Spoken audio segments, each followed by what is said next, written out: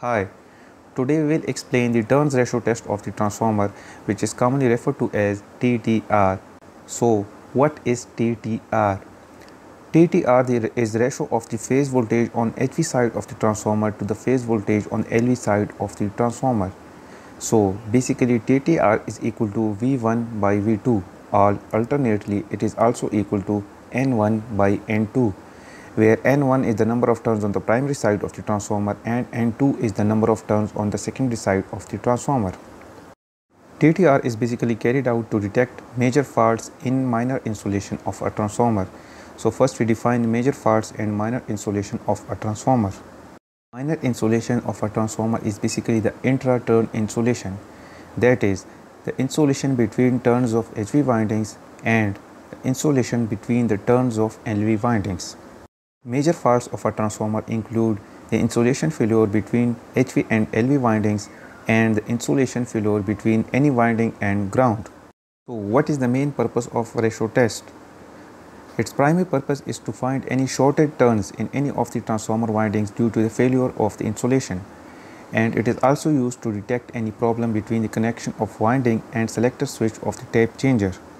Some of the other purposes of ratio test are that it can be used to check the polarity of single-phase transformer. Similarly, TTR can also be used to find the unknown primary or secondary voltage if either of them is known, and similarly we can also find the number of turns on primary or secondary side if either of them is known. TTR is also used to detect open circuit fault in any of the transformer windings. When to perform TTR test? Well, TTR test is performed on a transformer when it is newly installed or it is under fault.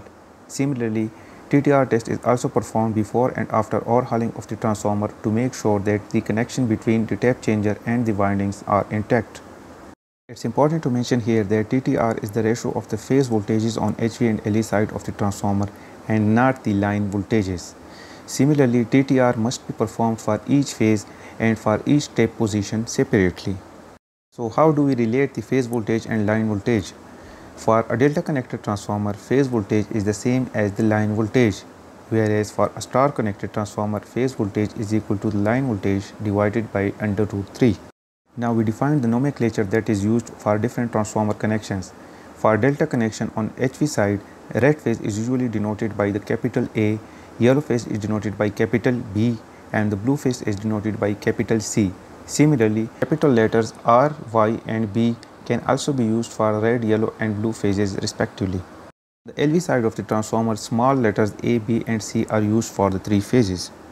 Similarly, for a star connection, the phases on the HV side of the transformer are denoted by capital A, B, C, and the neutral is defined by capital N, whereas on LV side of the transformer, the neutral is defined by the small n. In delta connection, the voltages of different phases are measured with respect to each other, whereas in star connection the voltages are measured with respect to the neutral point. For a three-phase transformer connected in delta-delta mode, the TTR for different phases will look like this. Similarly, for a three-phase transformer connected in delta-star mode, the TTR for different phases will look like this. The commonly used testing sets for the measurement of TTR are made by the Mager company. The testing set will calculate the actual turns ratio of the transformer and the percentage error between the measured ratio and the calculated ratio from the nameplate data of the transformer. It will also show the excitation current and phase deviation for each phase of the transformer. We explain TTR with an example. Suppose we have a 66/11 kV three-phase transformer connected in star-star mode. First of all, we find the calculated ratio from the nameplate data of the transformer. For this purpose, we calculate the phase voltages on both the HV and LV side of the transformer. So the calculated ratio turns out to be 6. Next, we will find the actual turns ratio of the transformer through TTR test. First of all, isolate and de-energize the transformer.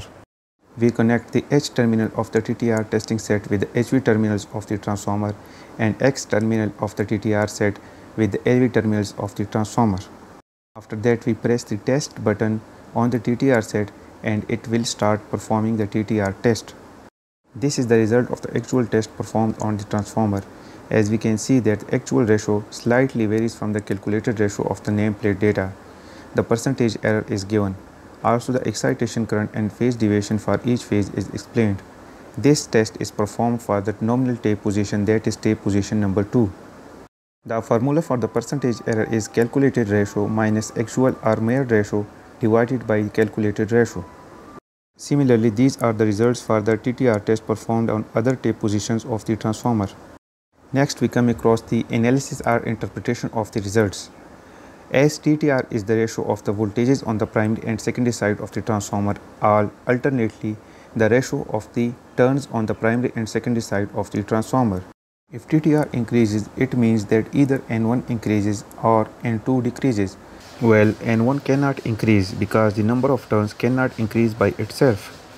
Now looking at the second possibility that N2 can decrease, well, there is a proper justification for this scenario because the number of turns can decrease if there is a short circuit between the turns on the secondary side of the transformer. So if TTR increases, it means there is a short circuit and insulation failure between the turns on the LV side of the transformer.